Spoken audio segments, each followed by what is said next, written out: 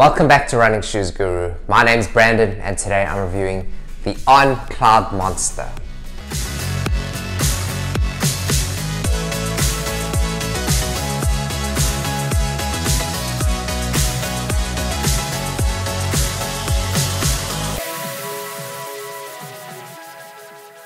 On puts the word cloud in most of the names of their running shoes. And for me, this is really misleading because running in On shoes feels nothing like running on clouds. And in actual fact, On shoes have felt on the firmer side to me compared to other brands.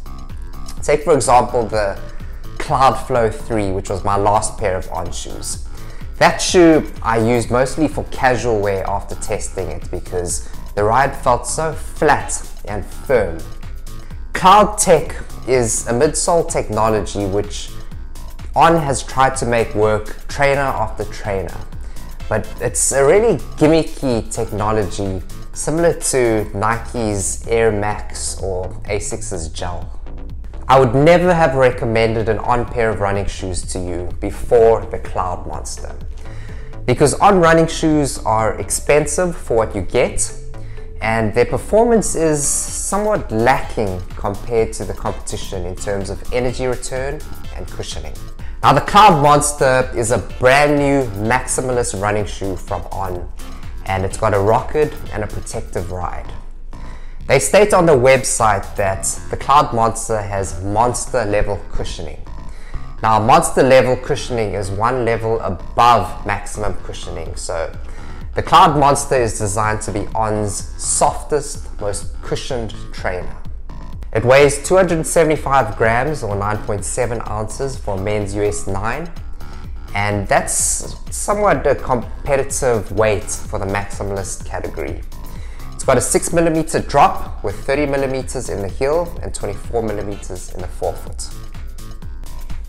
The first time I walked around in the Cloudmonster, it reminded me a lot of the Nike Vapor Max because it's got these cloud pods at the bottom of the shoe, and as you walk around you can feel each segment compress, similar to the air bubbles on the bottom of the Vapor Max. My first run was an easy run, and what struck me was how much faster it felt than I thought it was going to feel.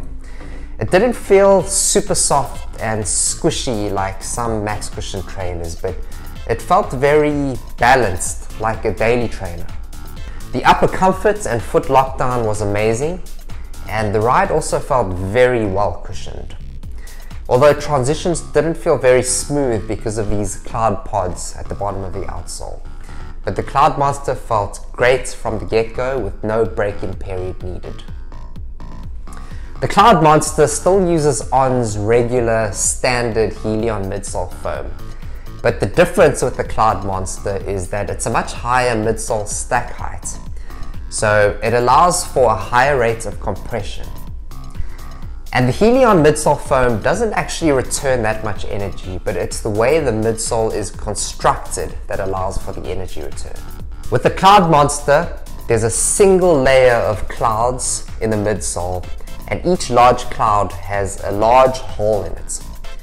And this results in a much softer underfoot feel than some of the other max cushion trainers, which have a dual layer of clouds, with the small cloud having a small hole in it.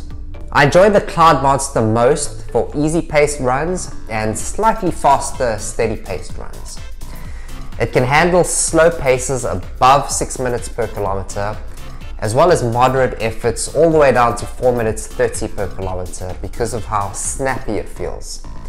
And it's this large pace range that makes the Cloudmonster such a great versatile daily trainer. It's got a speed board in its midsole, and this speed board acts as a flexible plate, similar to what you find in the Endorphin Speed and the Nike Tempo Next Percent. So this makes the forefoot snappy, and it allows you to pick up the pace much easier.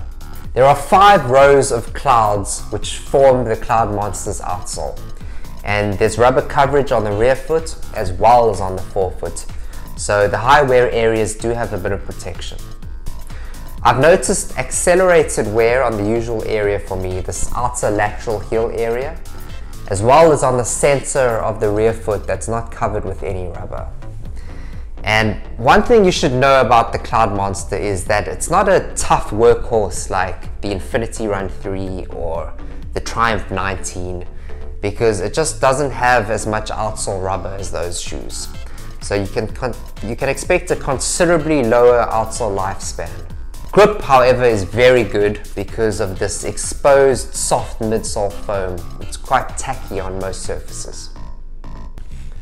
On rarely disappoints with their uppers, and the Cloudmonster is no different. The fit is incredibly comfortable and the insides feel velvety smooth.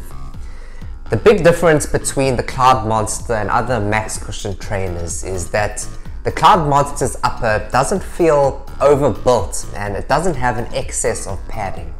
It's got a flat burrito style tongue which wraps around the foot and is connected on both sides, so there's no tongue slide. Now, even though the tongue is flat and thin, it doesn't let through the lacing pressure on the top of the foot, and it also doesn't feel out of place like the Nimbus 24's flat knitted tongue.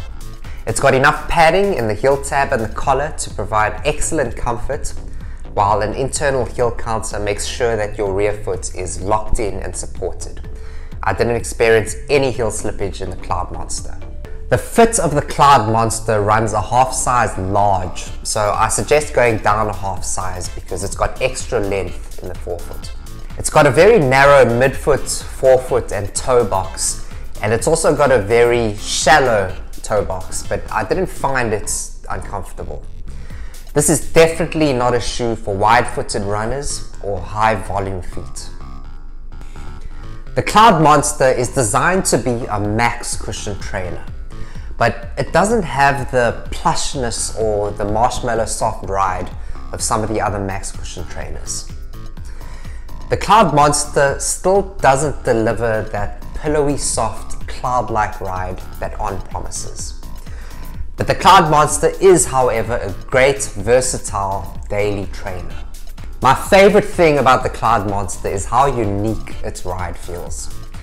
There's no other running shoe on the planet that feels similar to the Cloudmonster, so it's got tons of character. If you've always wanted to try an On running shoe, this is the one that you must try.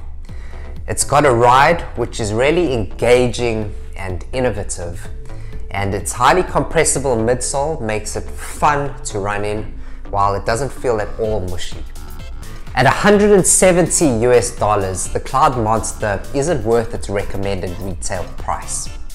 It should be around $150 because it's on par with the Glide Ride 3 for me. It does have a really premium Swiss build quality, but for $170 it needs to be something really special.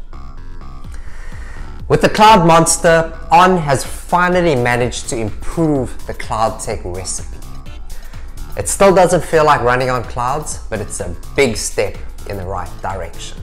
If you've run in previous On shoes and you've been disappointed, but you're willing to give the Cloudmonster a try, let us know down in the comment section below. Thanks for watching the review, and please like the video and subscribe to Running Shoes Guru.